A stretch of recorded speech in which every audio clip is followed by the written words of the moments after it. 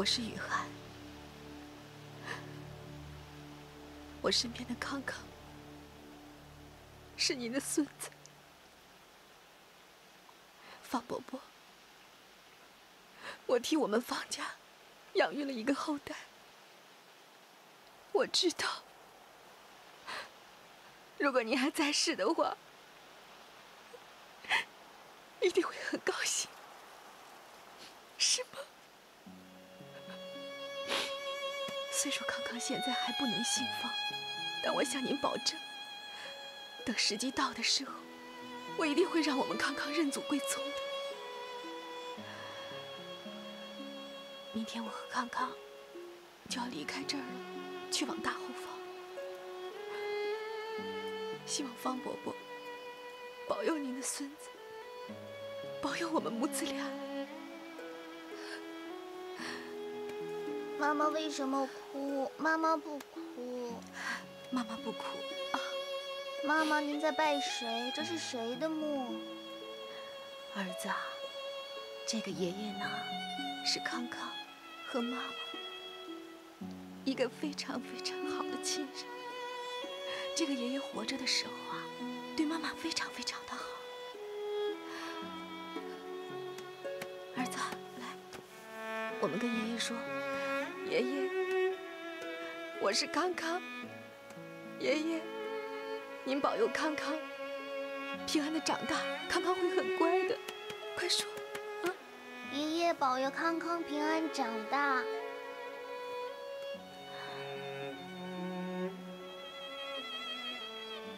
方伯伯，你也要保佑俊杰和雨桐夫妻和乐，幸福美满。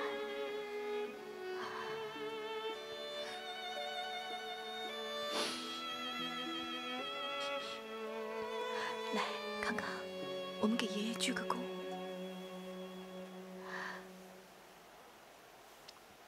跟爷爷说再见。爷爷再见。来。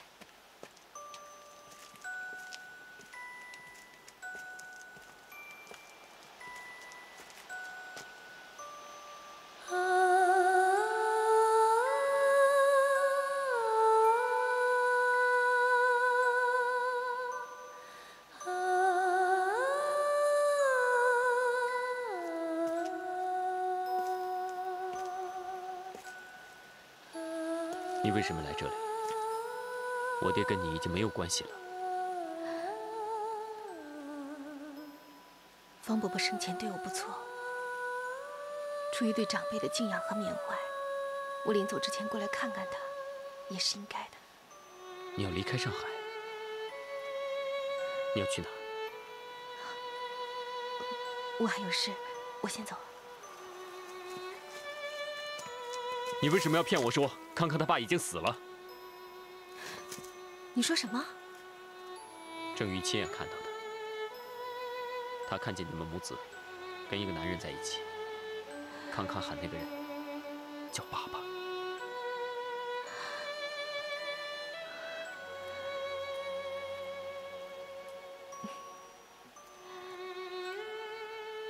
你都知道了，你为什么还要问呢？你说他已经死了，他叫强兵，你不爱他是不是？这是我自己的事情，跟你没有关系。如果你心里没有我，没有我们的以前，那你还来我爹墓前干什么？你以为你良心不安，来给我爹叩个头，就可以得到救赎了吗？我跟你说，我没有良心不安，我不需要什么救赎，你不要自以为是。你没有忘记我，你心里面爱的还是我，是不是？你不要觉得这个世界上只有你方俊杰是值得我爱的，好吗？不要自欺欺人了，好不好？我很了解你，你不是个尖酸刻薄的人，你不会说这样伤人的话。你今天会这样说，是让我死心，对不对？对不对？你越是这样，我就越不放开你。你告诉我是不是？算我求你好吗？我求求你，你不要这个样子。勇敢面对自己，好不好？好不好？放开我妈妈！放开我妈妈！坏人！坏人！康康，我讨厌你！康康，我讨厌你！康康，坏人！康康，坏人！坏人！我讨厌你！过来，不要这样，知道吗？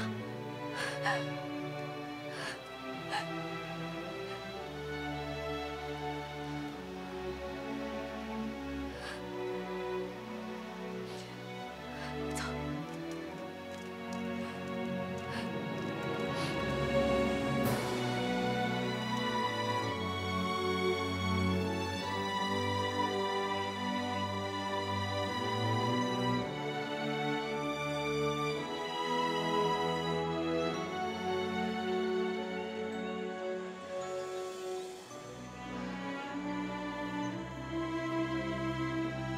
妈妈，你怎么又难过了？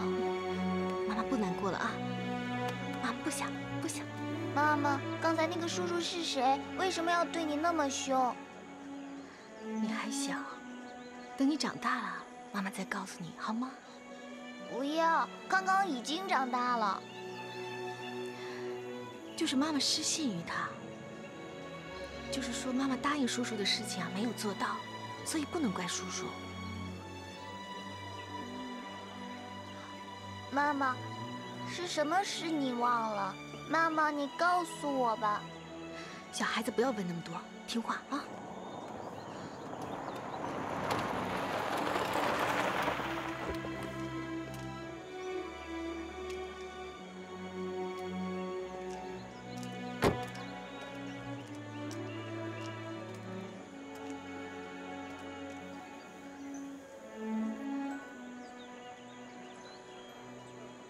你们要去哪儿？我送你们。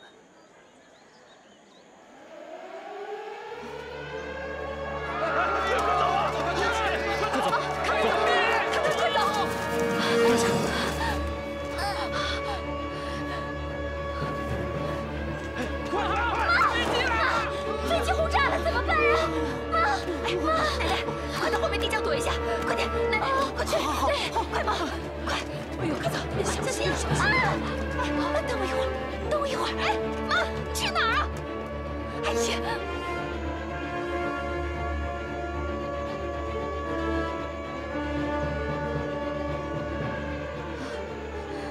妈妈，不要怕，妈妈在，不害怕啊，妈妈，我害怕。不怕不要怕啊！没事的，妈妈在这儿呢，不要怕，没事的啊。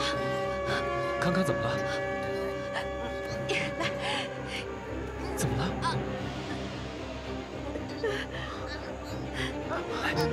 不行的，你会害死他。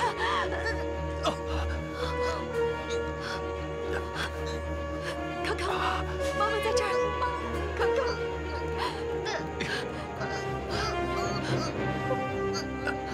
没事，不用怕，不用怕。不用怕，不害怕，很快就会好的。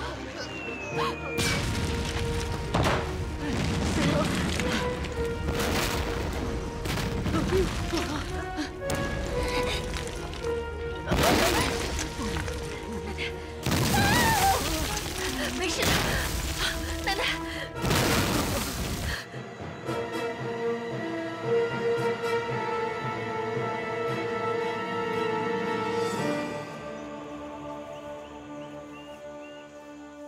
康康是怎么回事啊？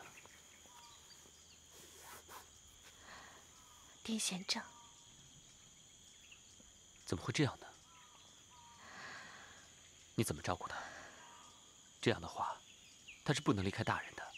我知道，都已经习惯了。来，我来抱。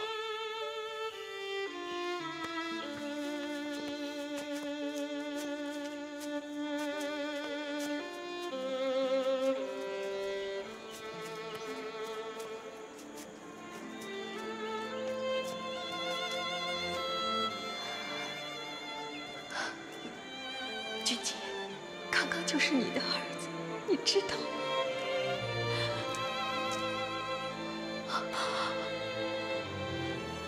约翰，怎么了？啊，没事。你走吧，我们俩搭车走就可以了。让我送你们吧。我们自己走吧。等会儿。王小毛，终于找到你了，走，跟我去警察局。走，干什么？放开我！别走！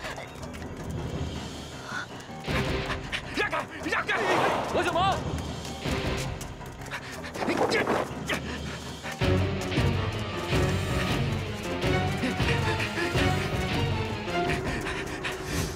王小毛，站住！王小毛！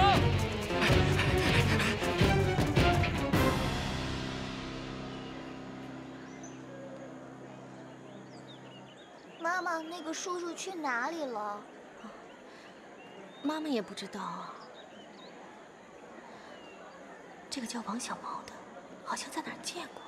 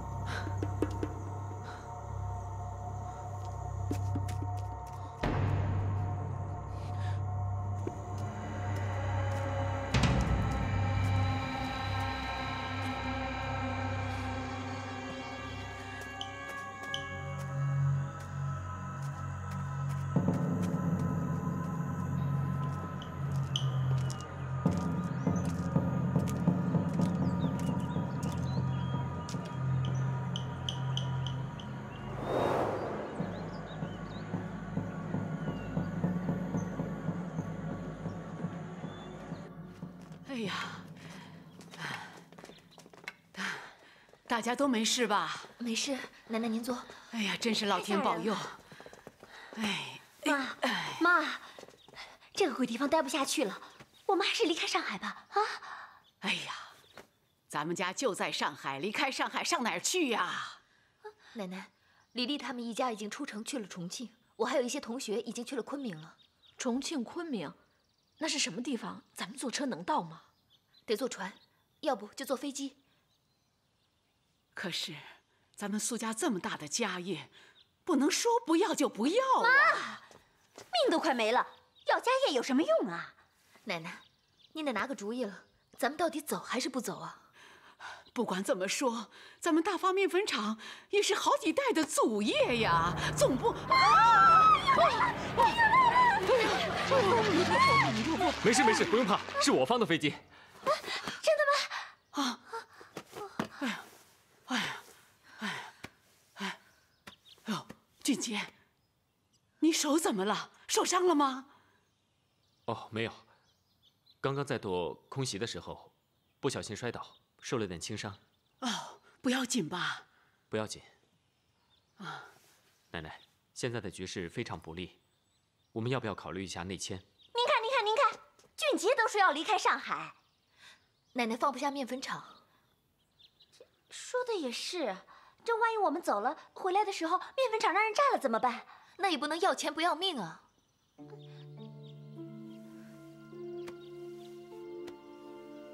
我倒是有一个两全其美的办法。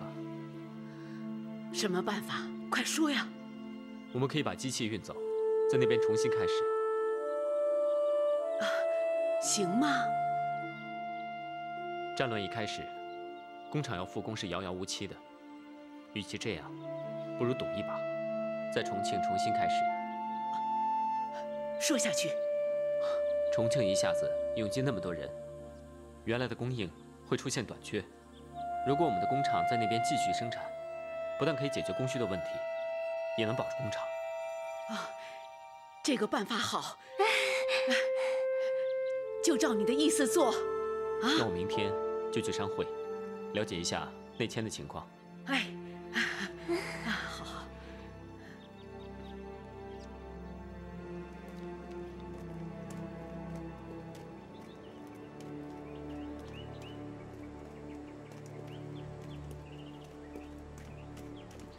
雨涵，嫂子，大妈，你可回来了，赶快进屋吧，你梅大哥等你呢。哦，走。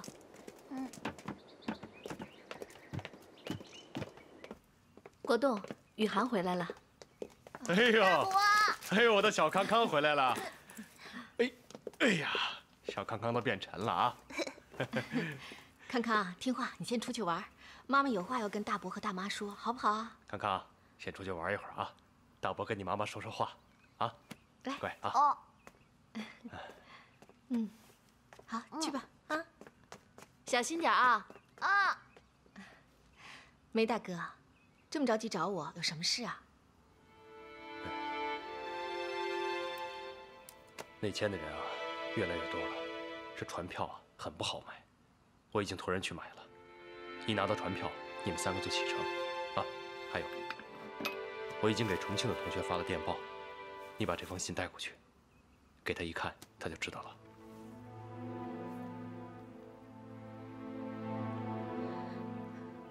梅大哥，你对我的恩德，我会记下的。宋老师，别这么说，我一直把你当妹妹看，能为你做点事，我这心里也感到安慰啊。哎，那你自己呢？你什么时候去重庆啊？哎，我得等局里通知。不好说，不好说。怎么咳得那么厉害啊？前天夜里风大，把教室的瓦片吹掉了好几块。门房老李打电话来，他就出去了，忙了一夜，回来就成这样。那有没有去看医生呢？哎，不用不用，小毛病，停几天就过去了。你这2天体力好像很差，真的不需要看医生。哎，不用，小毛病嘛。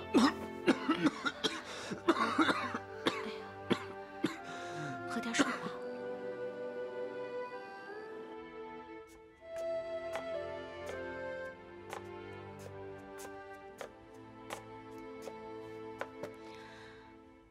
还在写稿啊？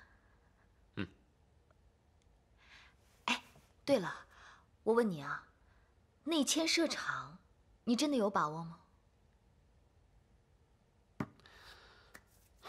迁往异地，困难一定会有的，但这也是形势所逼。在目前这个情况下，只有这个出路。不过说真的，你真的很有魄力和胆识。哎，对了，我今天一整天没见到你，你去哪儿了？去给爹上坟。上坟？那你怎么不带上我啊？外面不太平嘛。再说你身体也不好，不能到处跑，是吧？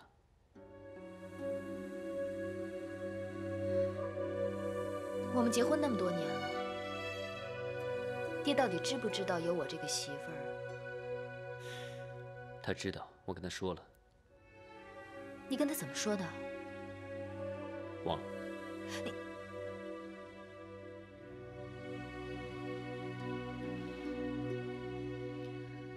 你别写太晚，早点休息吧。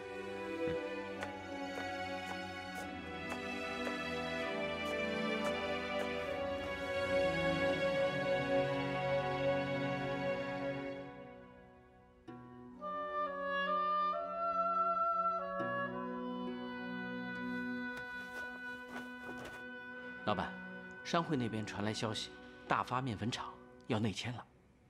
哦，去哪儿啊？听说是重庆。重庆，跟我想一块儿去。我也打算把公司迁到重庆。老板，我们重庆人生地不熟的，我们去做什么呀？到那儿再说吧。我重庆有亲戚，到那里。他会愿意帮我的，别担心，你还是跟着我。到那儿后，你继续注意大发的动向。好的，老板。这些天，我一直在想一个问题：所有的人都往重庆跑，那重庆的住房肯定不高，建房势在必行，这就叫机会，地产业的机会。哎，对呀，老板，哎呀，你太有眼光了。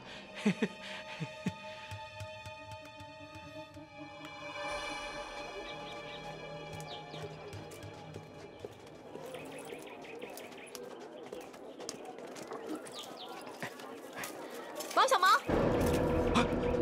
哎，别跑！你别跑！你认识我吗？苏主任，我能不认识你吗？你认识我？你认识我，那为什么还要跑呢？我没跑，我妈生病了，我着急回家照顾我妈呢。那你家呢？你家住在哪里？就前面那弄堂。那你前2天呢？你见到方总的时候为什么要跑啊？肯定有事，对不对？你跟我说呀！你要不跟我说，我立马通知方总，马上把你带到警察局，你信不信？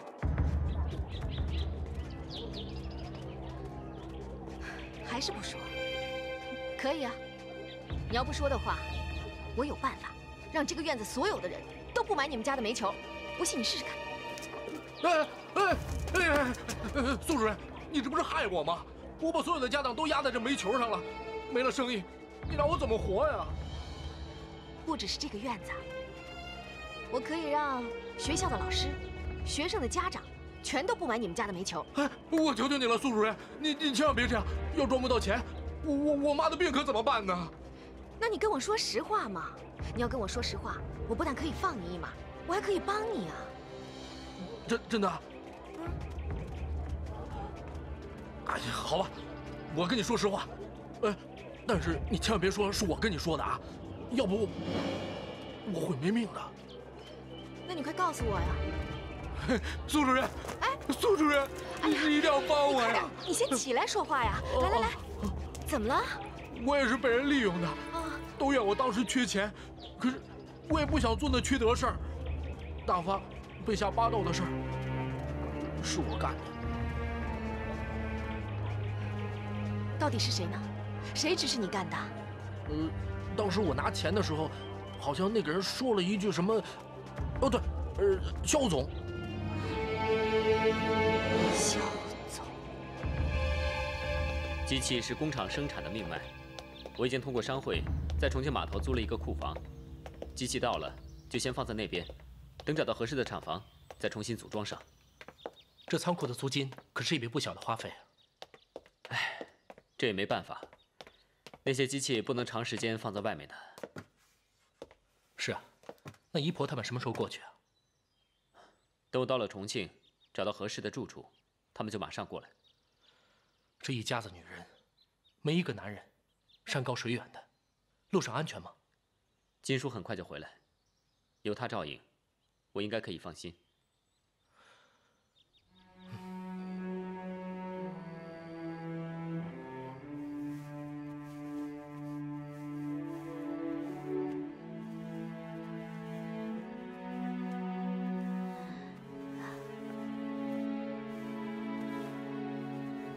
把眼睛闭上。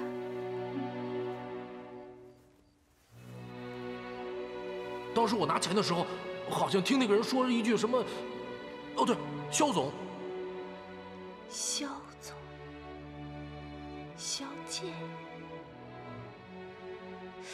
肖总，会不会就是肖剑呢？面粉厂经营这么多年了，没有出过这么奇怪的事情。莫非真是肖剑干的？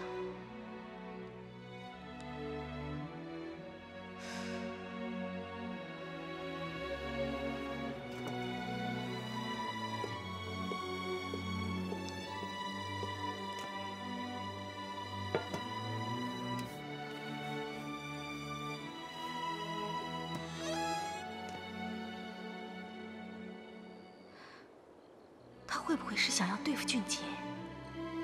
如果真的是他，可见他丝毫没有悔过之心。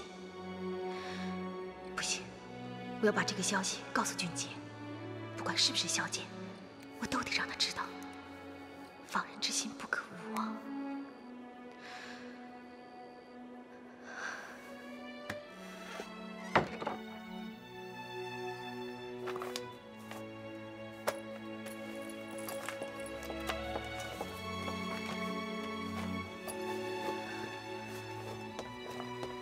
让我自己来吧，可以了。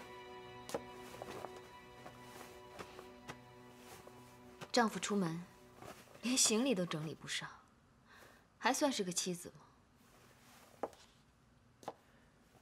怎么又来了？我是怕你累了，又犯病了。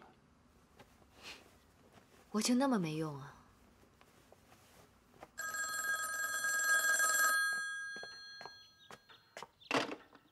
喂，请问找哪位？我找方俊杰，方先生。啊，您稍等一下，我去喊他。姑爷，您的电话，一个女人打来的。哦，谢谢。喂，我，雨涵。雨涵。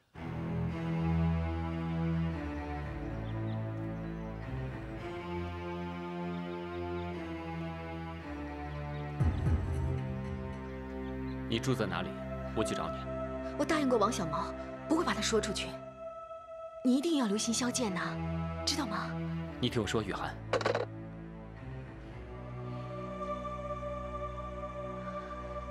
雨涵。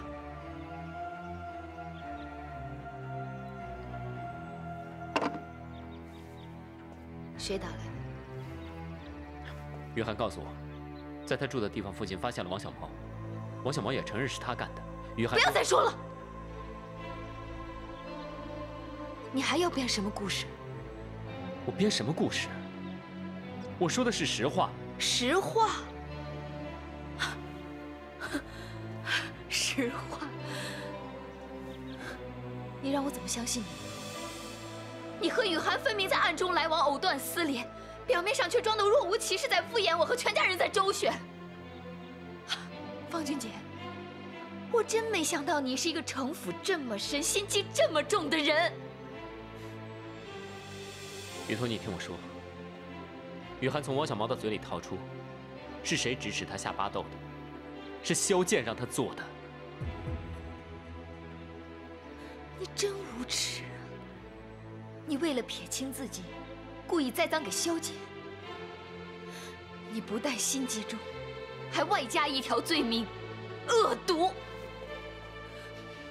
雨桐，我们是谈正经事，你冷静一点好不好？你要我怎么冷静啊？你们俩又吵什么呀？俊杰没有良心，他私底下还在和雨涵来往。方俊杰，你太过分了！你吃我们苏家，用我们苏家，还欺负我们苏家的人，你还有没有良心？是雨桐多心，她误会了。我多心？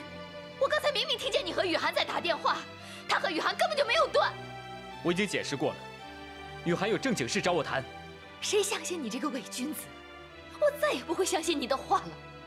无理取闹。我无理取闹？分明是你在欺负我，你还说我无理取闹？你，雨桐，你冷静一点，冷静一点，雨桐，快备车，快一点啊！雨桐，苏老师，这是船票，你们明天就走，快去准备准备吧。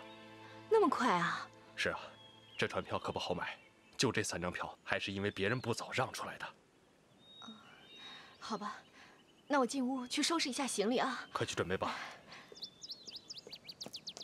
哎，你也去收拾收拾。国栋，我能不能不走啊？不可以，票都买好了，不可以不走啊。可是你的身体，身体不碍事，你不走，我才真是放心不下。放心吧，这上面一有了指示，我立刻跟你会合。啊，快去收拾收拾。啊，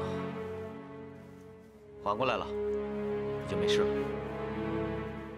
医生，那请问他什么时候可以出院？建议再观察几天，先别着急出院。哦，谢谢。不客气。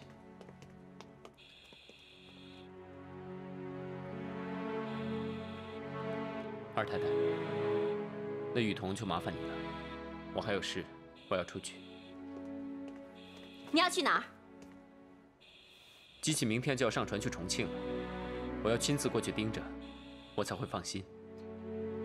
还是人吗？雨桐被你气成这个样子，你不关心他，反而去关心那些破机器。那医院有医生，有护士，还有你。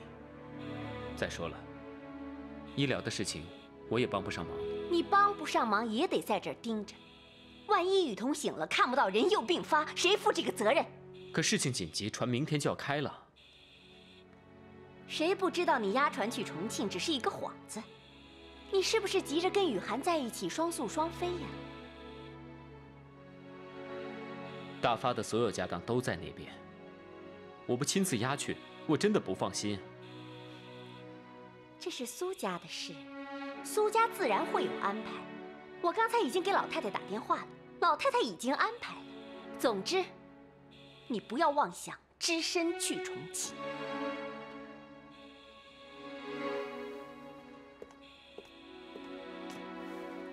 康康，快走啊！嫂子，雨涵啊，我还是不去了。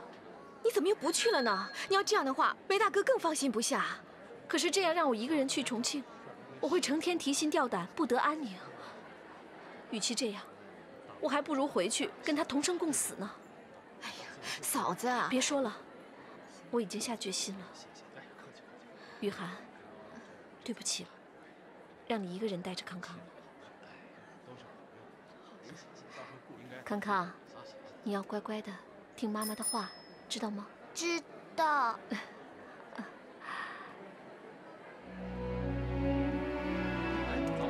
大妈再见。嫂子，去重庆的船就嫂子，赶紧检票了啊！快点，快点！康康，快走！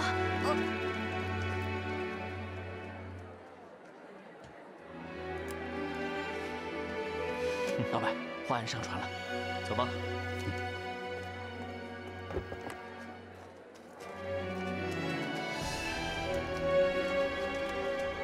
雨涵，哎，老板，哎，老板，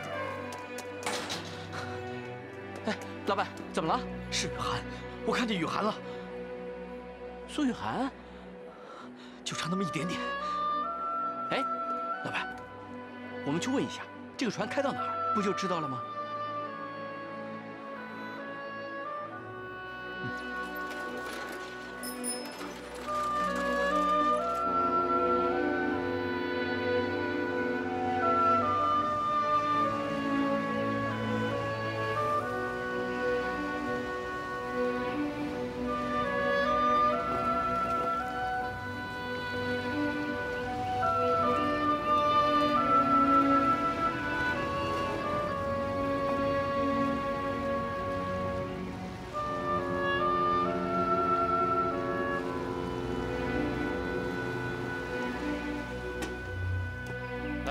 下船了啊！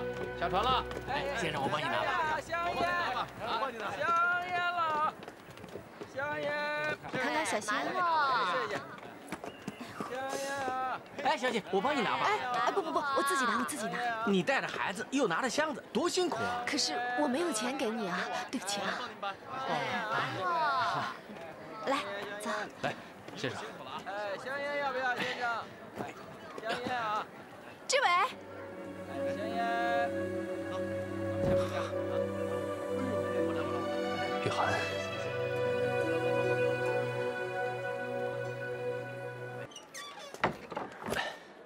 来，进来吧。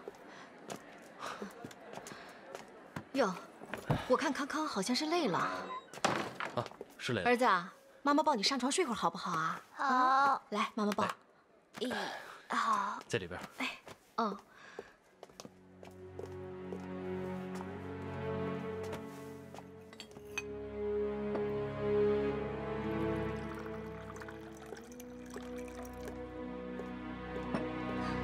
坐吧。好。喝点水。啊。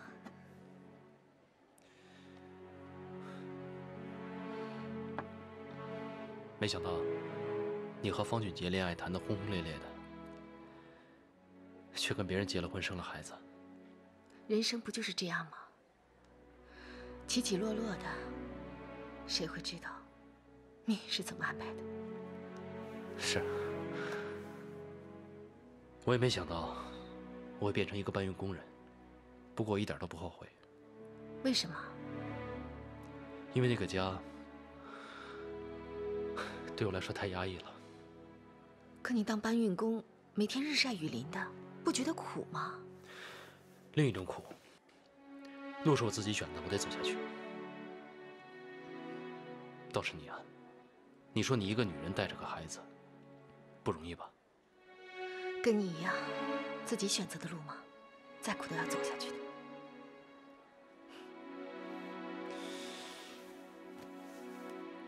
家里还好吗？面粉厂经营的不错，就是奶奶，她一直很想你。伟哥，你有客人啊？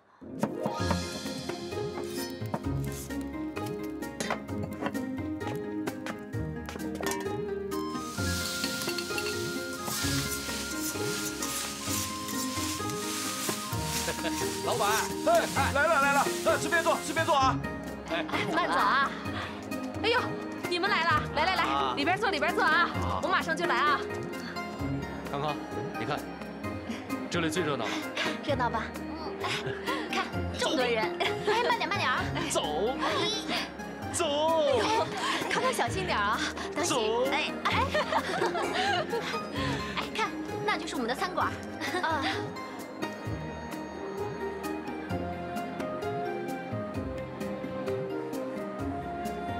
快点啊！阿成，到了，就这儿。哎，好。老板，餐好了没有？来了！来，爸，妈，这是志伟哥的妹妹，刚来重庆。哎呦，伯母好。哟，怎么称呼啊？他叫苏雨涵，这是他儿子，叫康康。伯父好，伯母好。哎，快叫，奶奶好，爷爷好，快叫。啊，孩子小，怕生。老板，点菜。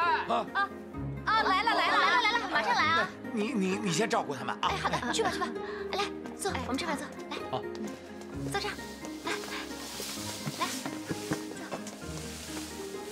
哎，对了，爸，给我们炒2个菜啊。好。康康，赶紧说谢谢小燕姐姐。说，你不喜欢我，不想跟我说话。还是你的肚子饿了，没力气说话啦？哎，我有一件法宝，准保让你笑嘻嘻。我是棒棒糖小仙子，我只找可爱的小朋友。小朋友，要不要吃我呀？啊，要。那要跟我说什么呀？谢谢姐姐。给你。再说一遍，谢谢姐姐。谢谢姐姐，真乖。燕儿，哎，先把这碗面送到隔壁的王大妈那儿去啊。哎，好嘞，我马上回来。哎，照顾好他们。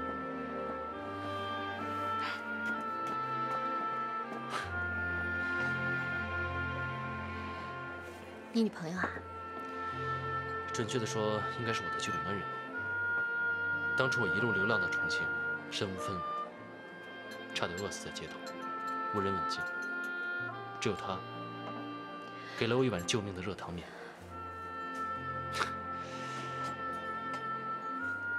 那个时候，我才发现我会的所有东西都不足以让我在这个社会上生存。最后，我只有靠我自己的体力来养活我自己。我可以看得出来，要是喜欢你呢，你不会感觉不到吧？其实这些年来，燕儿对我出照顾，我真的很感谢她。但是我是个罪孽深重的人，感情的事不谈了。还在想着素素？毕竟是我害了她。如果我当时坚决一点的话，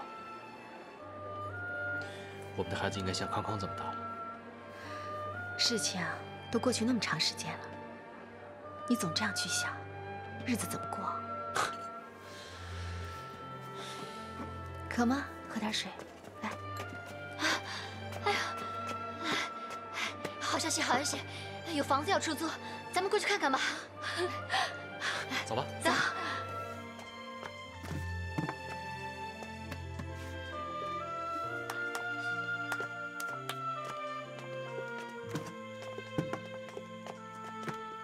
哎，上里边看看。来。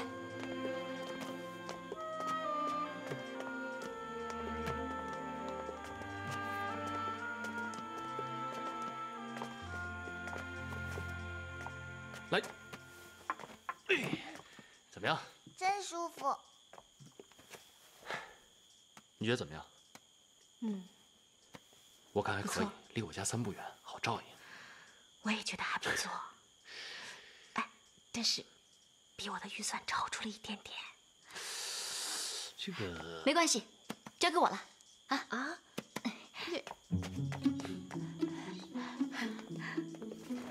赵叔，房租能不能给我雨涵姐便宜点？我这个房租已经够便宜了。哎呀，雨涵姐自己一个人，又要带孩子，又要赚钱，她很辛苦的，你就发发慈悲，帮她这个忙吧。不行，你婶婶说了，一定要这么多。好吧，那我自己就跟我婶说，顺便告诉她，张叔上回打牌好像赢了很多钱，赢了多少呢？我算算啊。行了，算我怕你了啊！这个房租给他打个9折，行了吧8折怎么样？你别得寸进尺啊。好吧，那就这么说定了。好，那我先走了，有事找我啊。哎，待会儿把钱给你送过去啊。哎，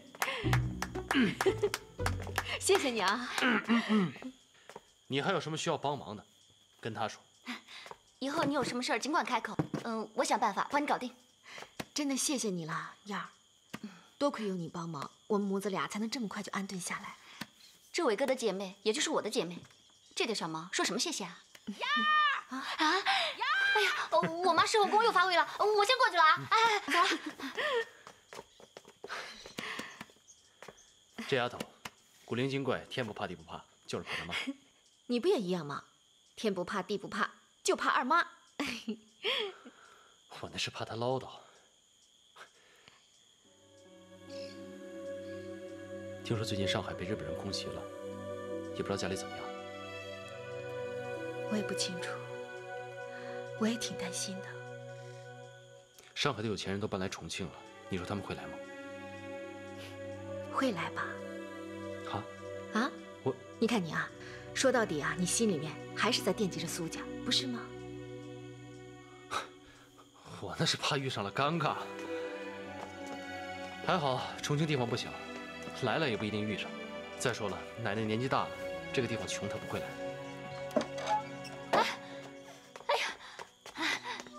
哟，这是你，雨涵姐，你不嫌弃的话，你就先凑合着用。哎呦，这怎么好意思呢？我不能收的，你拿回去吧啊！我们家店里还多着呢。再说了，也是经过我妈同意才拿过来的嘛。哎呀，志伟啊，不，收下，这不比家里能省则省吗？啊，对，来，收下。哎呀，志伟，这样不好。哎，志伟，哎呀，燕儿，真的是谢谢你了。没事，店里忙，我先走了啊，走了。啊，哎，谢谢啊，燕儿。哎呀，真的是个很贴心的好姑娘。这个我同意。哎，康康，你站住，别跑了！哎，康康，你再跑，我跟你妈说你不听话了啊！我不要！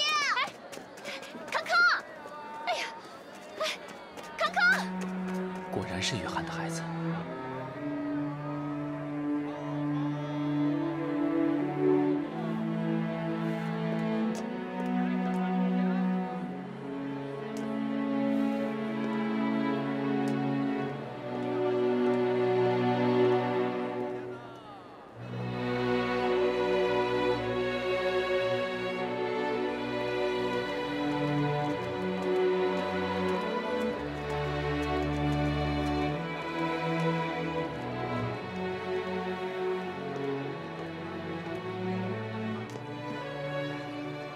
这么巧，在这儿遇到你，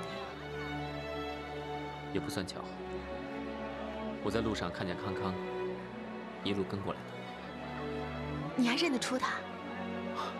很和你有关的我都不会忘记。面粉厂被人下巴豆的事情查清楚没有？萧剑说他是冤枉的，他说这件事跟他无关。怎么会跟他没关系呢？王小毛亲口告诉我的，他没必要骗我。我也知道，但是没有证据。肯定就是他，萧剑，要不然别人没有理由啊，也用不着去害大发，去害你，你说是不是？这你不用担心，我一定会继续调查下去的。对了，奶奶近日身体不好，你什么时候回去看看她？再过一段日子吧。再过一段日子，还要过多久啊？大家都在重庆，你回去见她一面，有这么难吗？俊杰，我有苦衷的。你有什么苦衷，比回去看奶奶更重要的？奶奶70多岁了，身体一直不好，你是知道的。就回去看她一眼，有那么难为你吗？我先回去了，以后我一定会去的。你别走，现在就跟我回去看奶奶。我以后会去看奶奶。你有什么事情你告诉我。哎呀，过段时间我会去的，你放。奶奶那么想你，你都不回去看她吗？俊杰，你不要这样。你跟我走，我一定要带你回去。哎呀，俊杰，哥，你干嘛呀？你娶了雨桐，就别再来纠缠雨涵。你是吃着碗里的看着锅里的，是吧？你误会了，事情不是这样的嘛。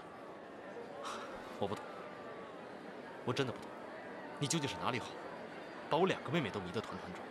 但我知道，作为一个丈夫，不能心猿意马。你既然娶了雨桐，你就应该一心一意的对她好，不应该再纠缠其他女人。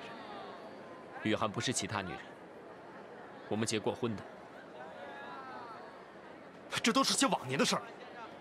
俊杰，走吧。你站住，把话说清楚。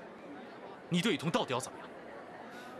我既然娶了雨桐，我就会对她负责到底。好，这句话记住。如果你再来纠缠雨涵的话，别怪我对你不客气。我也告诉你，奶奶她很想你。你要是还有一点人性，就回去看看她吧。这是我自有分寸。另外，我还要告诉你一件事情：我跟雨涵的下落不要跟任何人说，尤其是我妈。你走。你走吧。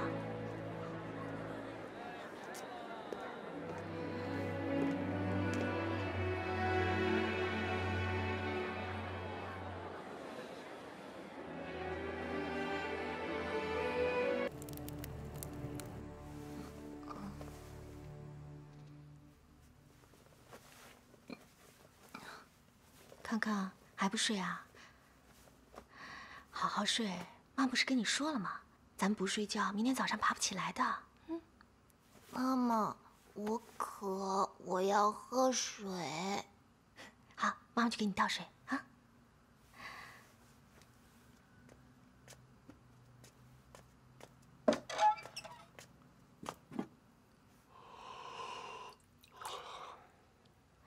还没睡啊？啊，看书。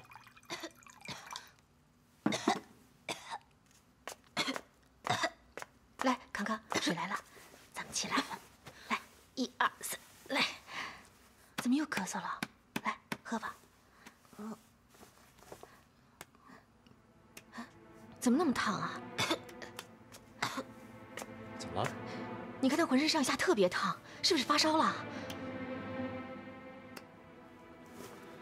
会不会是癫痫犯了？癫痫是不会发烧的，他今天咳了1天了，是不是着凉了？康康，哎呀，你看，肯定是因为那桶水。什么水啊？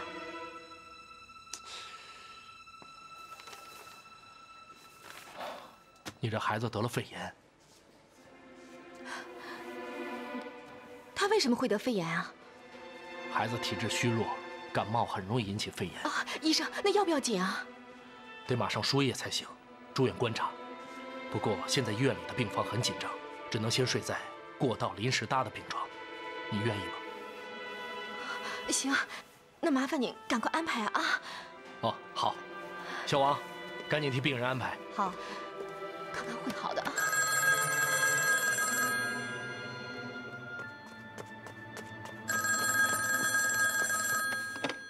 喂，麻烦找一下你们家姑爷。啊，您找姑爷啊？姑爷他出去还没回来呢。啊，您稍等一下，他刚好回来。姑爷，您的电话。好，谢谢薛妈。喂，俊杰，告诉你一个好消息，主编说了，他展开双臂，欢迎你这位优秀的新闻从业人员回到岗位上。哎，你小子什么时候方便来报社一趟？明天。来，康康，张嘴。来，你看啊，康康，这是大飞机，飞机是怎么飞的？呜，快张大嘴，张大嘴。好，真棒。好，我们再吃一口啊。吃完了，康康的病就好了，我们就可以出去玩了啊。真乖。妈妈有没有吃饭？妈妈不饿，康康吃。妈妈也要吃，我才吃。那好，妈妈吃一口吧。通知各部门，下午到会议室开会。老准。真好吃。来，爸爸。哎，罗医生。雨涵，康康长这么大了，他怎么了？医生说是得了肺炎。退烧了没有？好像没有呢。还是有点烧。啊，我想办法弄一间病房给你。啊，那谢谢你啊。哎，别这么说，应该的。谢谢啊。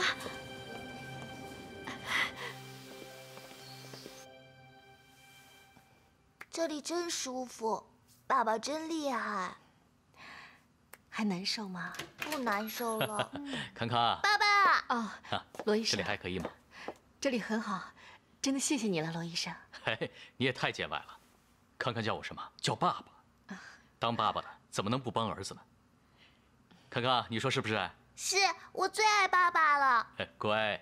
爸爸，你为什么这么久都不来看我和妈妈？康康啊，干爸爸呢，他不是你亲啊。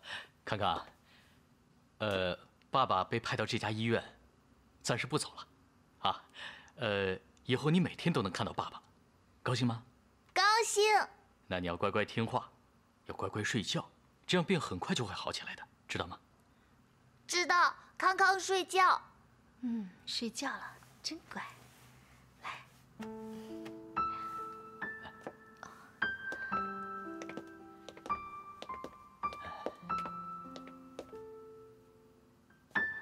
小孩子心里有个空缺，他需要爸爸。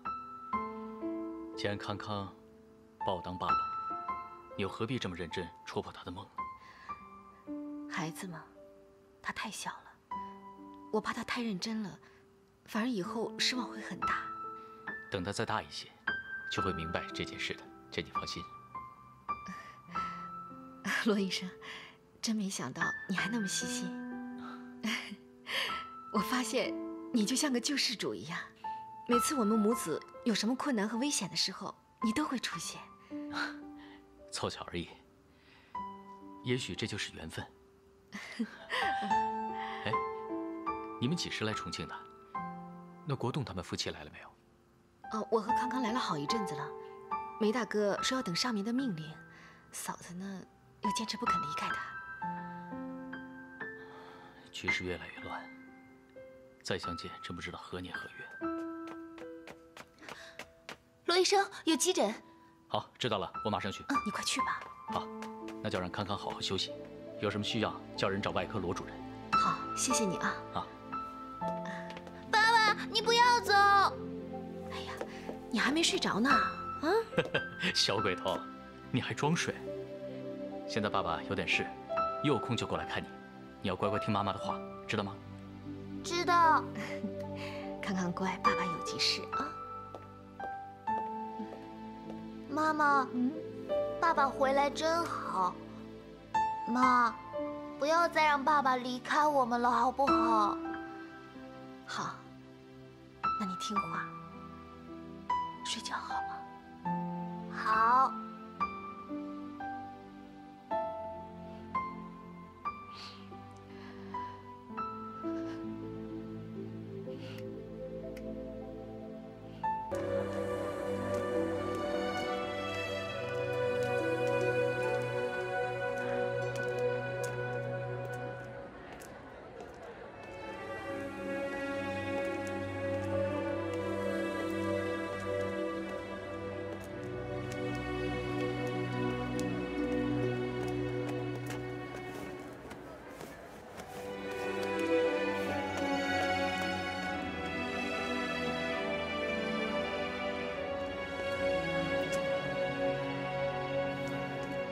大婶，跟您打听一下，这附近是不是住着一个从外地来的大概20多岁的女士？她带着一个大概这么高、4、5岁的儿子。哦，你是说那个苏小姐是吧？对，没错。她不在家，听说她儿子得了肺炎，带着儿子去医院住院了。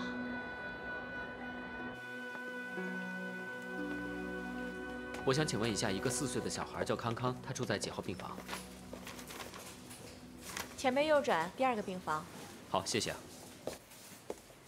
康康的病情啊，已经控制住了，不碍事，你别担心。真是太好了，这回啊，多亏了你细心照顾，康康才能好得那么快。谢谢你啊。哎，爸爸照顾儿子，天经地义，别再跟我说谢谢了。这位医生怎么这么眼熟啊？爸爸。哎，康康。康康。来。 让爸爸看看。哎呀，今天气色好多了啊！今天有没有乖乖听话呀？有，爸爸抱我。哎呦，好，爸爸抱。康康现在长大了，很重的，让妈妈抱。哎，不要，我们一点都不重啊！爸爸好久没有抱你了。我好想爸爸。来，康康，妈妈亲亲。来，让爸爸亲亲。妈妈亲亲。好。雨涵一家团圆，我跑来干什么？ 我的梦早就该醒了，在雨涵大着肚子回苏家的时候，我就该醒了。妈妈，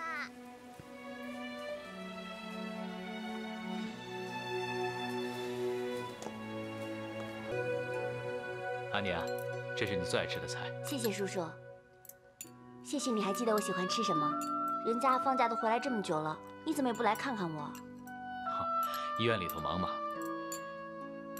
我总不能跟病人说，哎，你们大家先不要生病受伤，等我和我外甥女吃完饭，你们再来找我。那你可以让他们去找别的医生啊。大哥，我有件事想请你帮忙。什么事？我想推荐一个朋友到大罗上班。没问题。他以前干过什么？有没有沙场的经验？这倒没有。他来重庆前是教书的。 哦，对了，不过他之前曾经在上海的大发面粉厂待过一阵子。他叫什么名字？苏雨涵。浩然，你难得找我帮忙，我理应买你这个面子。但这次我真的是帮不上你。大哥，他当过老师，能力很强，而且他吃苦耐劳又负责任。 不管什么样的工作，他都一定可以胜任的。您就给他一次机会吧。这些我都知道，因为这个苏玉涵已经是我大罗公司的员工了。这么巧啊！浩然，你一向不帮别人引荐，怎么对这个人这么特别？啊，他孤身来到重庆，人生地不熟的，我看他过得很辛苦。 所以想帮帮他，叔叔，我看不只是朋友吧？你想太多了。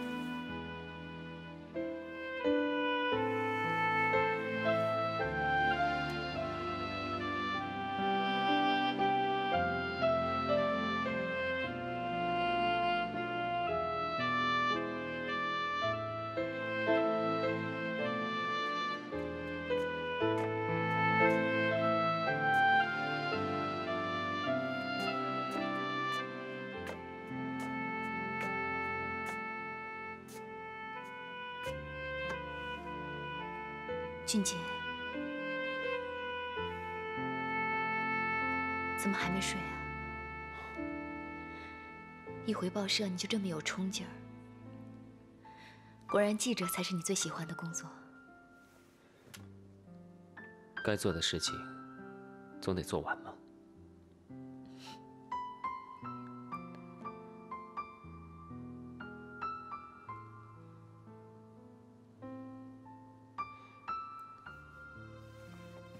雨桐，以后如果身体有什么不舒服，就要赶紧去看医生，千万不要等到气喘犯了再去啊。我明白，以后你每天跑新闻会很忙，我会照顾好自己，不会让你担心的。还有，要多关心奶奶。虽然她嘴上不说，但是苏家到了今天这个地步，她比谁都难过。这还用你说？我虽然平时任性一点儿，但察言观色这点心思我还是有的。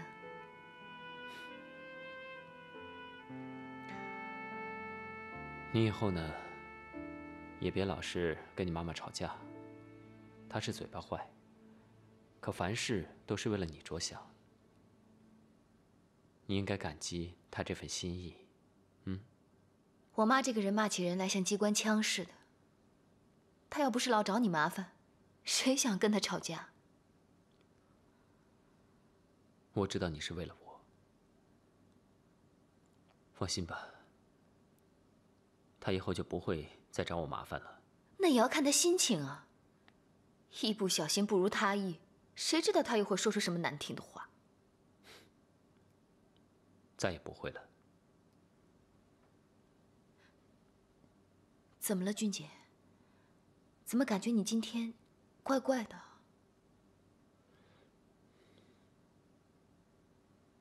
雨桐，我要离开了。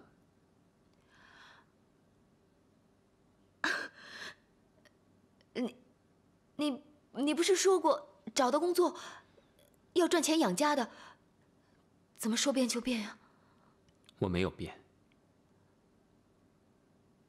我还是回报社当记者，不过要去前线。不能去，那地方太危险了。你要再有个什么事的话，我和奶奶怎么办呀？我已经答应了主编，改变不了了。俊杰，你听我说，我们一定会想到别的办法来赚到钱的。你不必要冒那么大的险，你不能去啊！听我说，当记者一直都是我的志愿。现在既能照顾苏家，又能实现我的理想，两全其美。不要阻止我了，好不好？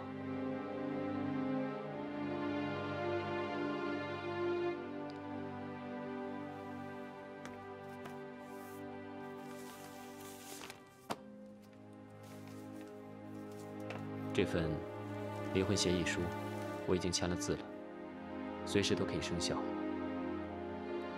不用等我。找一个好男人嫁了，你已经在我身上浪费太多的青春了。我不要！我不要你走！我不要你走！我求你留下来！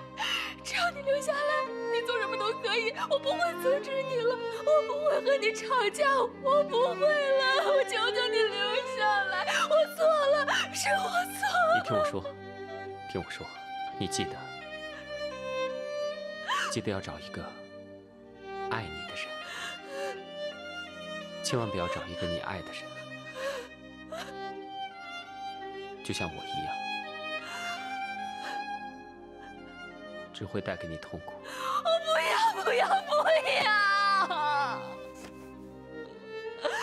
我不要！我求求你，志杰，你别走！我就等你，我只要你，你不要丢下我！我求求你了，我错了，你不要走！好了，别哭了。我不要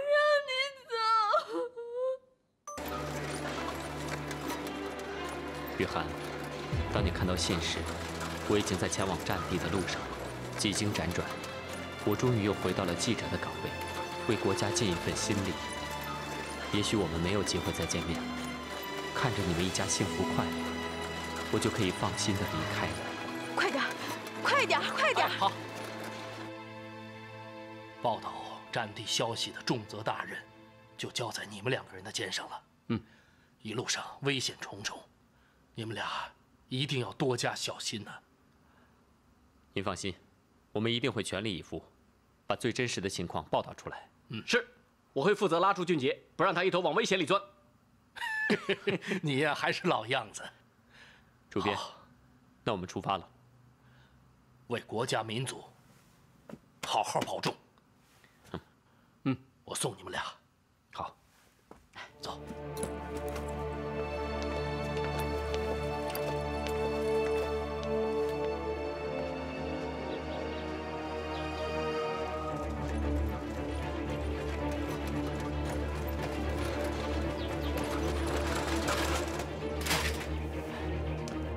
谢谢啊，不谢。哎，这位先生，请留步。我想问一下，方俊杰在这儿吗？他刚走啊，你没看见啊？啊，他去哪儿了？码头啊。码头。哎，请问你是？看一下表，你的票，来，你的。热馒头哎。怎么啊？舍不得走啊？走得太匆忙，有些事放不下。没事，上了船就好了。我看是人吧。别想太多了，又不是不回来了。船要开了，搭船的旅客赶紧上船了啊！哎，都快点了啊！船马上就要开了。俊杰，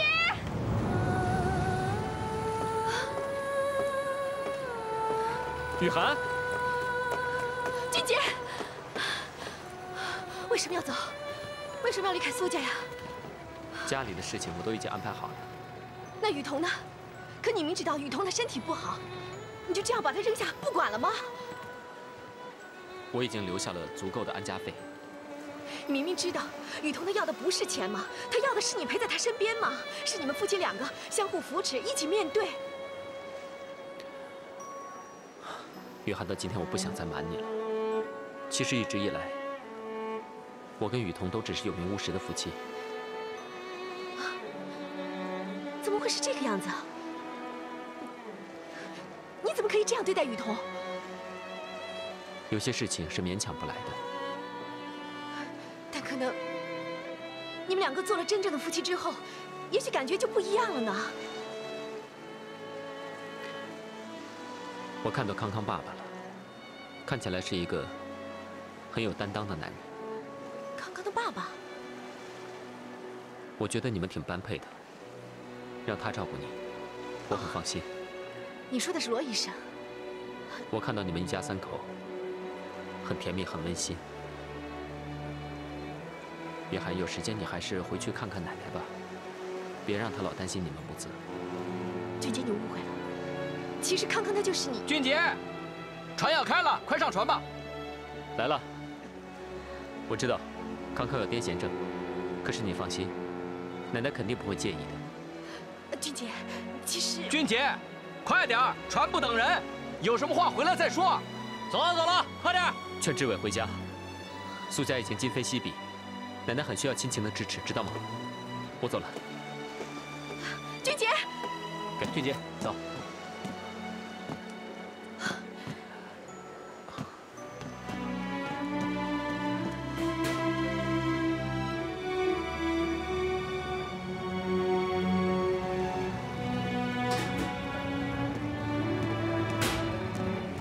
雨涵，快回去吧。再见，小心一点啊！你也保重啊。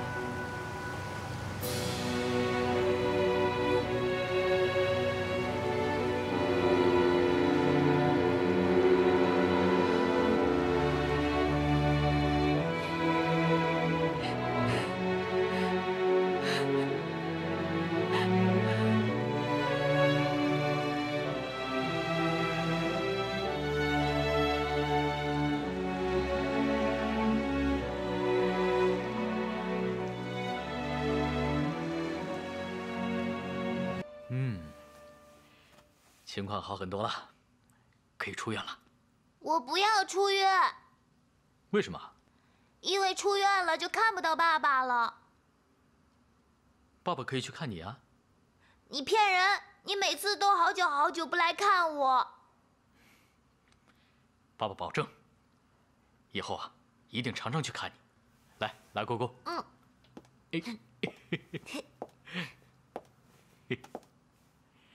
妈妈，对不起，刚出去办点事。妈妈，王晓明的爸爸妈妈都住在一起，为什么爸爸不跟我们住？因为爸爸是医生嘛，医生是要救人的，所以不能跟我们住在一块儿。病人在哪儿，医生就得在哪儿，知道吗？知道。那下次王晓明笑我没爸爸，我就带他来医院，说我爸爸在这里。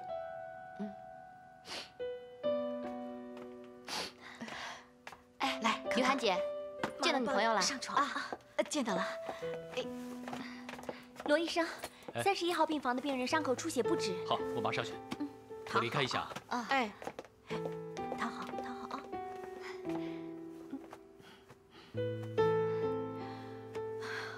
于涵姐，你怎么哭了？没有，没哭啊，我就是不太舒服。那要不要紧啊？没事的。哎，对了，你赶紧回去吧，在这耽误那么长时间了。没事儿。那这样吧，我先回去，晚上给你们送饭过来。谢谢啊。乖啊。妈妈，刚刚爸爸跟我拉勾勾，说出院以后会常来看我。妈妈，你怎么了？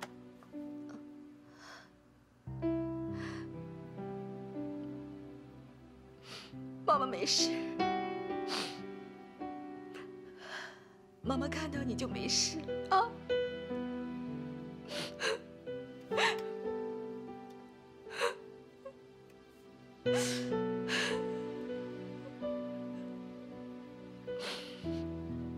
这药吃过了以后呢，还得再吃2剂。好的，记住了啊。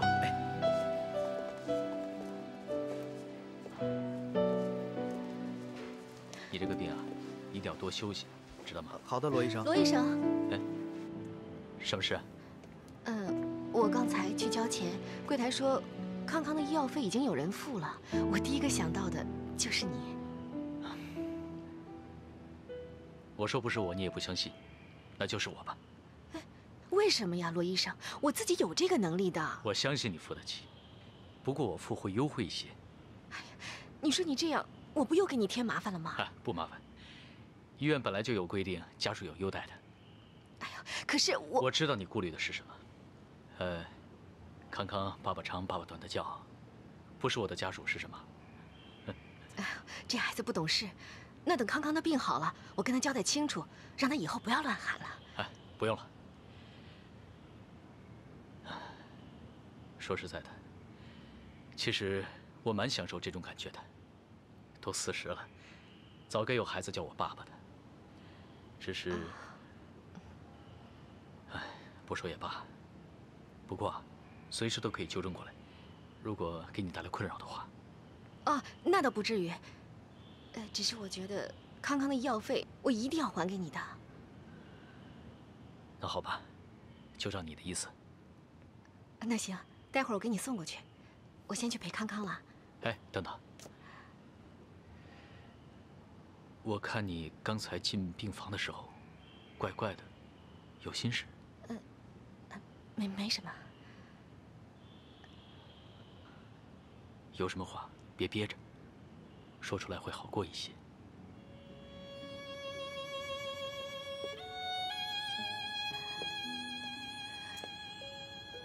因为我的关系，康康的爸爸可能永远都不会知道他有这么一个儿子。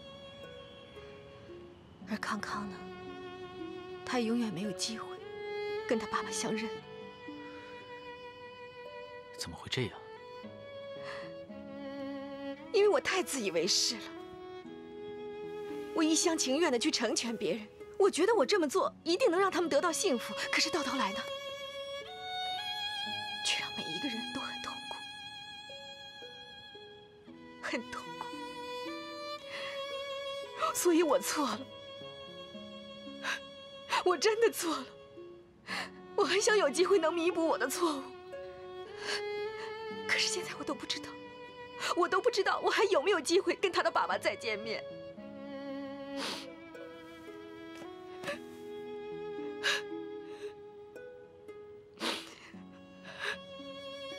早知道是这样的结果，我不会做这样的决定，我也不可能隐瞒这一切，不会。我能体会你的心情，因为我也做过同样的事，因此我的女朋友对我很不理解。为什么？你没跟他解释吗？她过世了。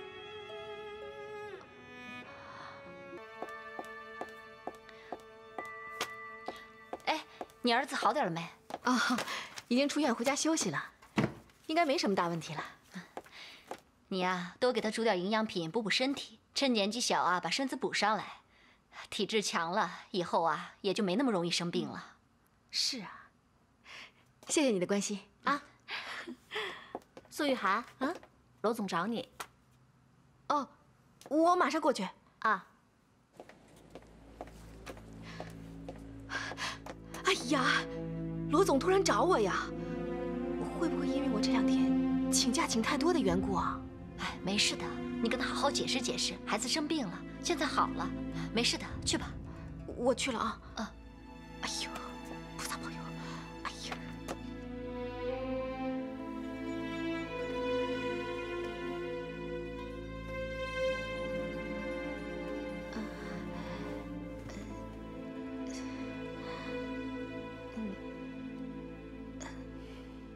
对不起，我这2天孩子生病住院，多请了几天假照顾他。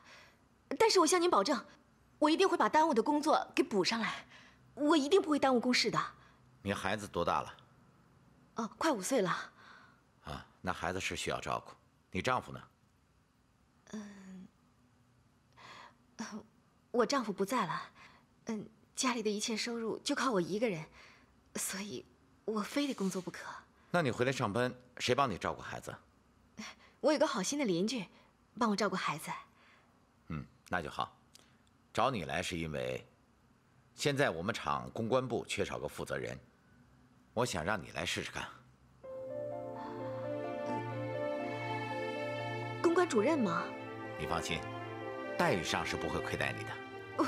我不是这个意思，我不是在乎工资的问题，我是担心我自己没有这个能力。你做了就会了。我给你的第1项任务就是负责统筹大罗周年庆典的庆祝酒会，你一定要竭尽全力为公司挣足面子。好，我一定会全力以赴。你先写个策划案报给我。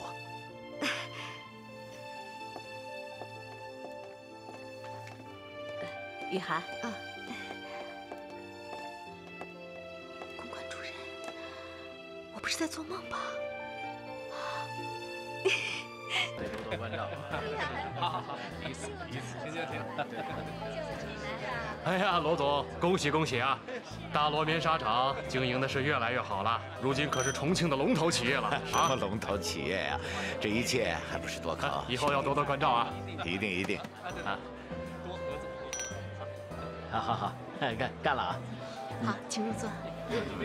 好，王总啊！哎呦，谢谢您平时的关照，我敬您一杯。谢谢您了啊！多亏了罗总。你们慢用啊！好。先忙。以后还得靠罗总提拔呀！啊。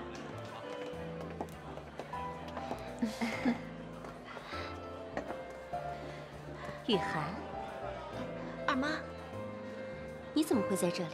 哦，我是大罗的员工，这次酒会我负责招待的。这么巧？啊，我适配一下。罗总请。佳丽，你认识苏小姐？她是伯庸的女儿。怎么没听你提起过？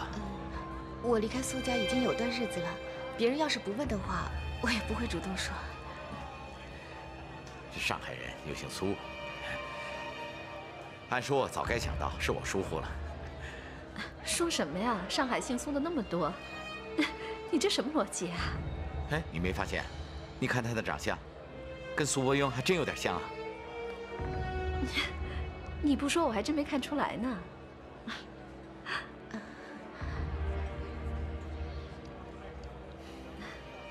苏主任，那边有点状况，麻烦您去处理一下。哦，好，我知道了。罗总，有点状况，我先过去一下。好好。失陪了。佳丽啊，看来你们母女之间好像没有什么感情啊。他妈是伯庸的三房。女人就是女人，嘴上说不在乎，这心里还是在乎的很。你什么意思？哎呀，你干嘛说这个呢？佳丽姐开开心心的来参加酒会，你干嘛扫她的兴啊？对不起，我食言了，我向你道歉。没事，只要别对不起人美就行。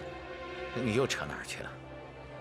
我这个人很念旧的，不像苏伯庸。好了，要叙旧以后有的是时间，不急于现在吧。哎，郝董，赶快带我们认识你的朋友吧。好，来，走。那边的点心已经快没有了，你快去加上吧，赶紧去啊，别站在这儿了啊。好的。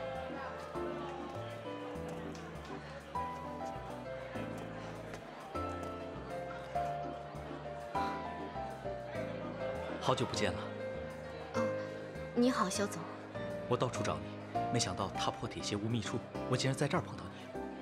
啊，怎么，肖氏地产也迁到重庆了？是啊，这全都因为你。肖总还是那么喜欢开玩笑，不过我现在身份不一样了，这种玩笑是不能乱开的，这样别人会误会。我说的是真的。当我看到你上了开往重庆的船，我就下定决心，一定要找到你，和你再续前缘。你看你说到哪儿去了？我已经结婚了，我现在是有孩子的人，我们俩早就不可能了。没有什么是不可能的，只要是和你有关系的，我全部都可以接受，包括你的孩子。我愿意做康康的爸爸，给他一个完整的家。康康是有爸爸的。你们苏家人都已经告诉我了，你丈夫已经死了。我和康康的爸爸只是暂时分开，现在我们俩已经和好如初了。是吗？那我有没有这个荣幸，请你们夫妻俩吃顿饭呢？我想看看这个打败我和方俊杰、赢得你芳心的男人，不要让我失望。我先生工作很忙。没关系，我可以等。我今天工作很多，我有很多事情要做。肖总，先失陪了。等你的好消息啊！我看你怎么变出一个丈夫来。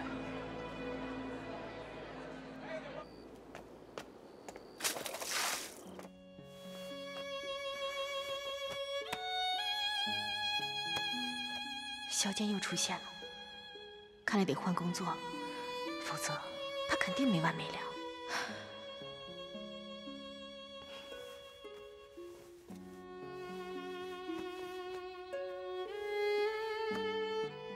好不容易才安顿下来，离开又得重新开始。万一没办法顺利找到工作，我们母子俩的生活怎么办呢？白日依山尽，黄河入海流，欲穷千里目，更上一层楼。雨涵，去哪儿啊？我送你们吧。啊，不用不用，没事儿，反正相逢就是有缘，也顺路嘛。哎呀，不用了。康康，爸爸呢？爸爸在医院，我去医院找爸爸玩。你爸爸在医院？是啊，爸爸说要看病人，不能来看我。好了，儿子，我们去医院找爸爸啊。好。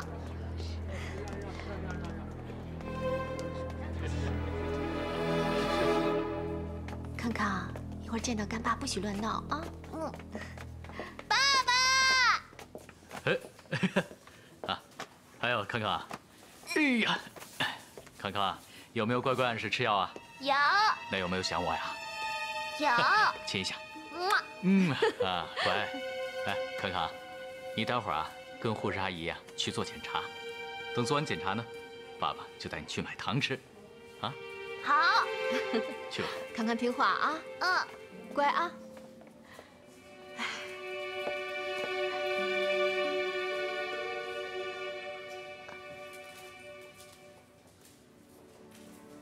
浩然啊，你来一下，给你介绍个朋友。好。肖健，给你介绍一下，我先生，罗浩然医生，肖健，肖先生。你丈夫明明活得好好的，你怎么跟家里人说他死了呢？你这不是咒他吗？其实是一场误会。当时呢，我怀着康康，我先生要去偏远山区行医，没想到山势崩塌，他和外界失去了联系，我还以为他遇难了呢。但是没有想到我们在重庆，我们两个又重逢了，是吗？是啊，好在老天爷保佑，我们一家子总算又团聚了，恭喜你们。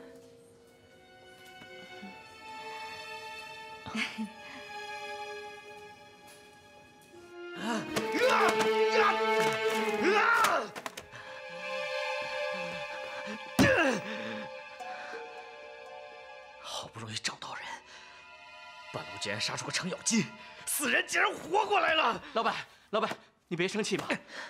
天涯何处无芳草，对不对？你要找个漂亮女孩子很容易的，随便找一个嘛。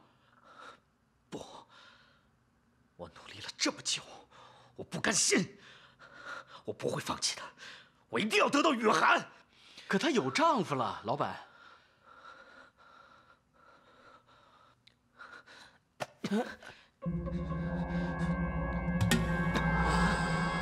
老板，你为了一个女人要杀人，值得吗？我不管，谁让那个该死的医生抢了我的女人？为了雨涵，我已经付出了惨痛的代价，我不会让任何人把她从我身边抢走的。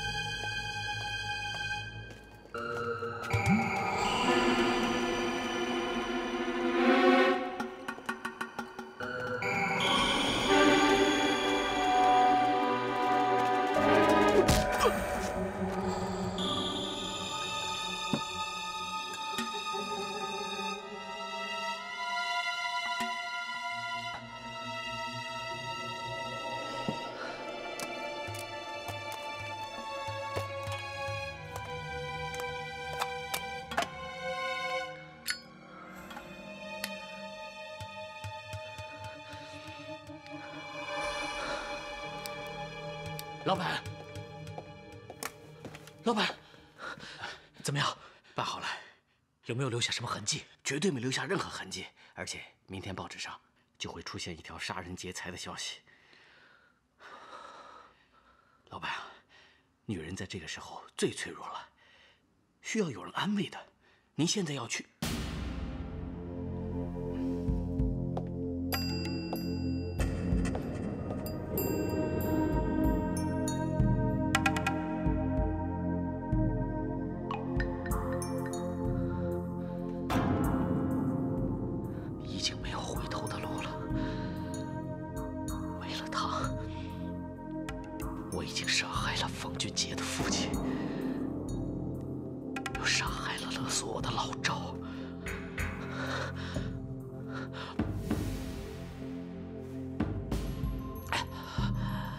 任何挡路的人都该死！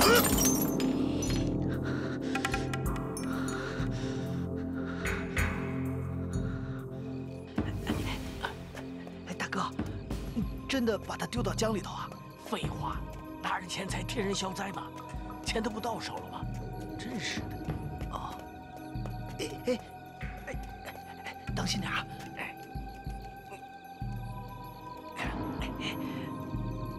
小心脚底下。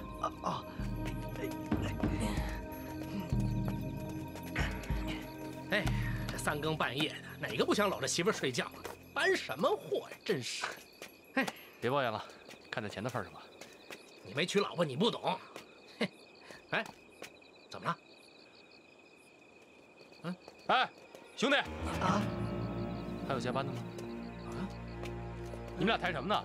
要不要帮忙？救命！放开我！救命！快走！哎呀！哎呀！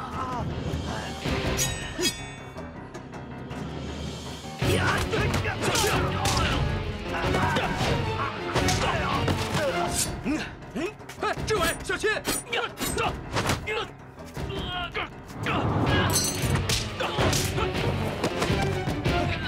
志伟，没事吧？还不快滚！快走，走！好吧，哎，好。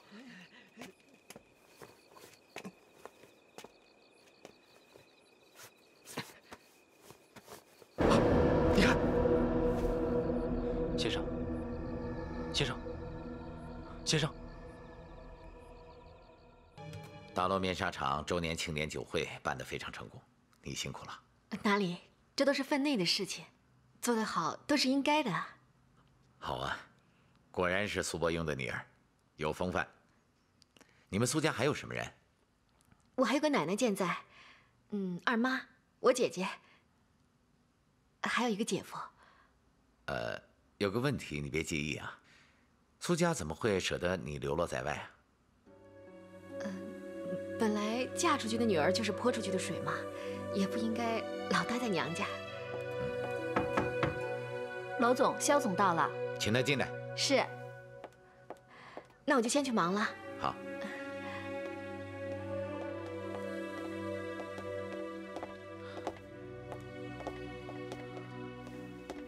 啊，罗伯伯，你好。啊，请坐，请坐。您是想清楚了，对沙坪坝的别墅有兴趣，想投资？我是说有没有现成的别墅，要高档的，因为有个朋友急着找房子。哦，这样啊，先让我想想啊。罗总，干什么？没看见有贵客？啊，对不起，事关紧急，罗医师被人打伤了，送到医院里去了。哪家医院？就是罗医师服务的那家医院。什么人打的？不清楚，警方还在调查。我马上过去。不好意思，肖先生，我得赶紧去医院，咱们改天再谈吧。啊，这罗医师是您什么人？是我亲弟弟。帮我送一下肖总，把车帮我备好。好的，肖总这边请。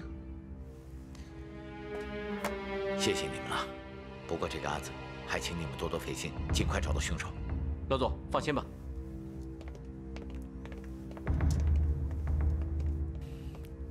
到底怎么了？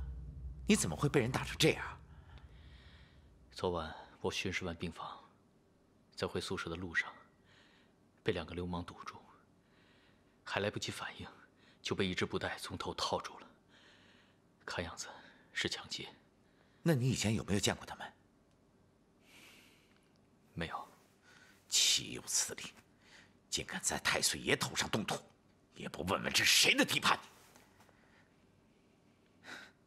你安心养伤，有什么需要马上告诉我。我没事的，你不要管，警方会调查清楚。本来我是不想让他们通知你的。你不通知我，你通知谁？你是我的亲兄弟，你干嘛弄得那么生分？做生意忙嘛。好了好了，我知道你不想欠我的，是不是？那就当哪天我出了事儿，你再回报我，好不好？怎么样，感觉好点没有？啊，我没事，谢谢你。啊，我给你介绍一下，这位是我大哥。啊，他是我的救命恩人，要不是他，后果不堪设想。哎呀，谢谢啊，谢谢你，不客气，谢谢了，举手之劳。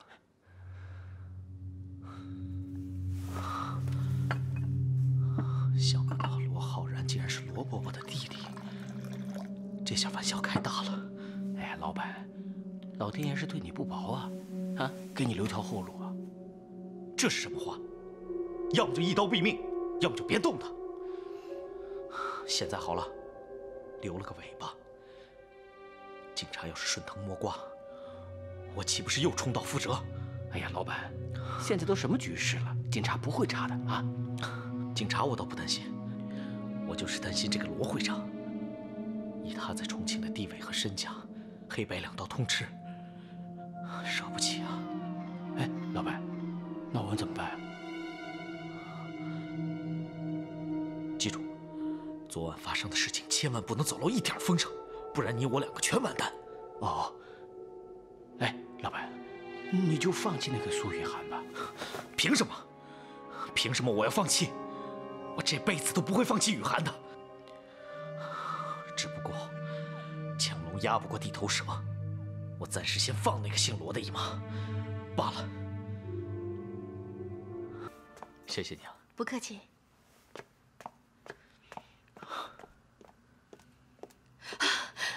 你怎么来了？罗医生，你要不要紧呢？啊？我没事，你看我这不是挺好的？哎呀，你都这样了还挺好的呢，你这人怎么这样嘛？啊，发生了那么大的事情，你也不通知我一下。哎呀，要不是罗总派人通知我，我到现在还蒙在鼓里面呢。你白天要上班，晚上要照顾康康，也够你累的。我怎么能忍心麻烦你呢？我跟康康，我们母子两个麻烦你到现在呀，难道这应该吗？一点不麻烦。那所以啊，我来照顾你也是不麻烦的。啊，好，那下回我再有任何病痛，一定立刻通知你。哎，别，没有下回了，真的没有下回。以后呢，你就平平安安的，无灾无祸，一切都会好的，啊，都会好，都会好的。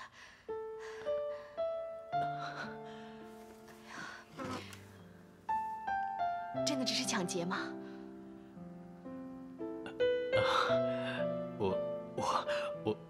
你放心，我没事的。已经很晚了，你快回去陪康康吧。啊，他夜里找不到你啊，肯定会害怕的。我不回去，康康有他舅舅陪，我就在这陪着你好了。说实在的，你在这儿陪我，我也没法安心睡觉。你快回去吧。啊，再说了，这医院里的护士们也会对我多关照的，这你放心。回去吧，啊，回去吧。那你有什么事的话，一定要通知我啊！你一定要小心啊，罗医生。好。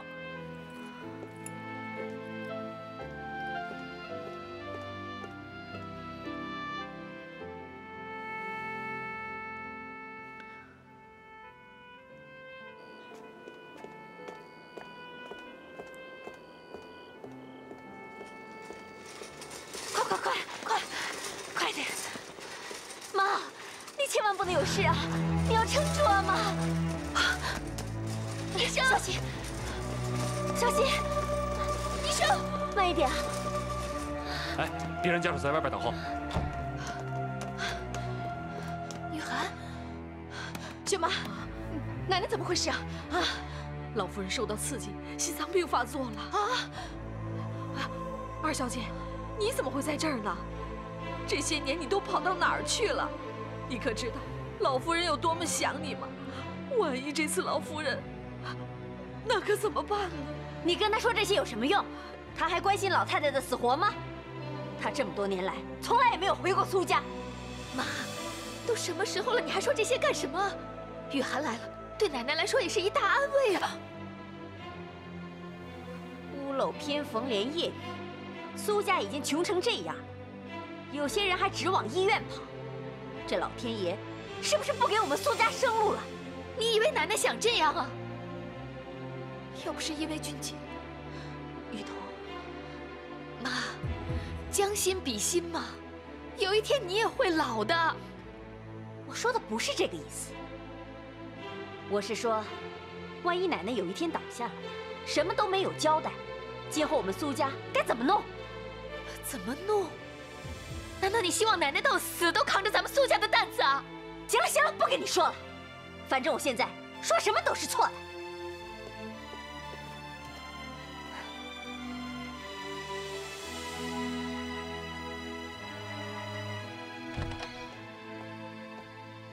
医生，怎么样？我奶奶怎么样？病人暂时脱离了危险，但是还需要住院观察一段时间。哦，谢谢啊。啊。哎呀，没事了。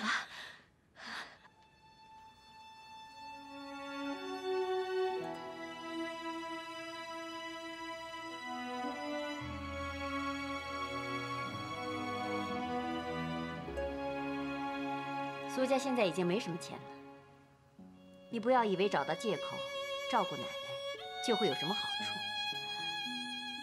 二妈，我从来没想过要分苏家一杯羹，以前没有，现在更没有。其实你心里很清楚，烂船也有3斤铁，你心里是怎么打算的？不要以为别人不知道。那这样好不好？为了消除你的顾虑，那就不让奶奶知道我来过，这样可以了吧？这样最好。雨桐，帮我照顾好奶奶，我走。二小姐，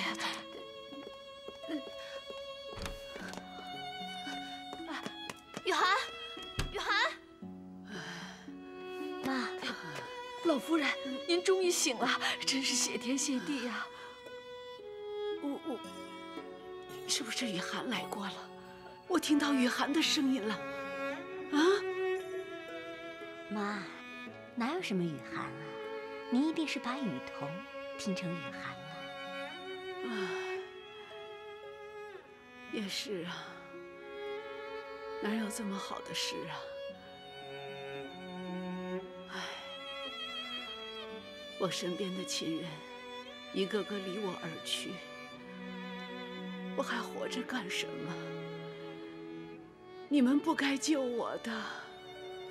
老夫人，您别这么说，老夫人。我说的是心里话。我活得太久了，也太老了，我也应该早点死算了。老夫人，您是苏家的主心骨，有您在，漂泊在外的子孙心里都有个线拉扯着。您要是走了，那根线就断了，苏家的人可就真拉不拢了。老夫人，这是为什么？我的雨涵和知伟这2根线为什么凑不到一块儿？不，二小姐她，你有雨涵的消息吗？啊？不，有吗？我是在想，无论二小姐人在哪里，心里那根线永远和老夫人您连在一起。有机会，他会回来看您的。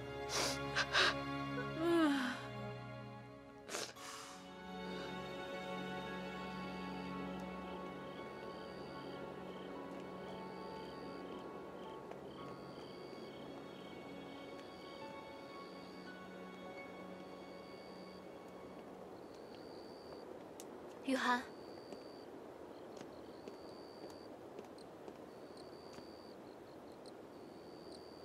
有件事情我不想说，可又不得不说。俊杰怎么了？他身陷沦陷区，生死未卜。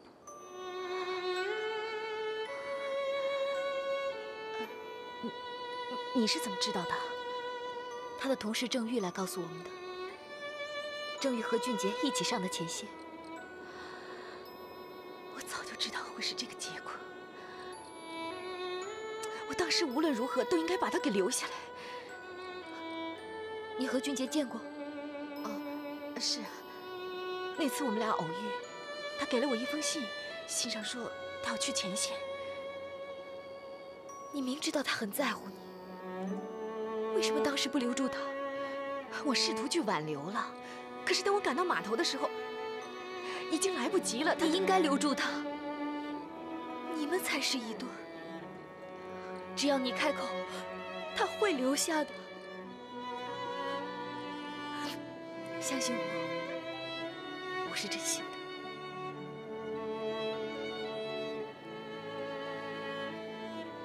雨桐，你该相信的。俊杰不是个不负责任的男人，他留在苏家那是因为他的妻子，而不是因为我。你说的对，俊杰他是一个负责任的男人，就是因为他负责任才会娶我。可责任不是爱。可是不管怎么说，你们俩是夫妻，这是不争的事实，对不对？你也知道，方俊杰的太太永远只有一个人，那就是你苏雨桐嘛，对不对？我想通了，只要俊杰这次能活着回来，我什么都不计较，我愿意为他放弃一切，包括他的人。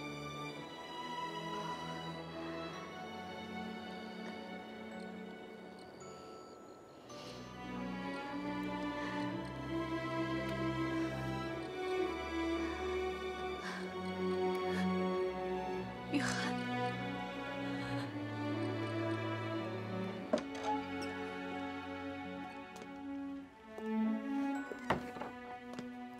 回来了啊？怎么样？康康没吵你吧？没有，他乖得很。我跟他没说完一个故事，他就睡着了。你肯定想不到，我今天在医院碰到谁了？谁呀？咱们苏家一家人。奶奶心脏病发作，住医院了。那现在什么情况？暂时稳定住了。那就好。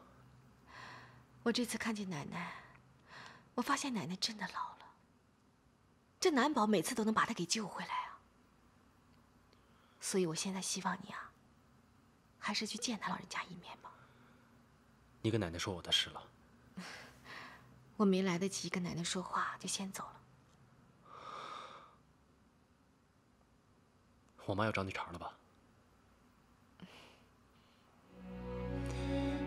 这么多年了，经历了这么多事，她怎么始终不改自己的性格呢？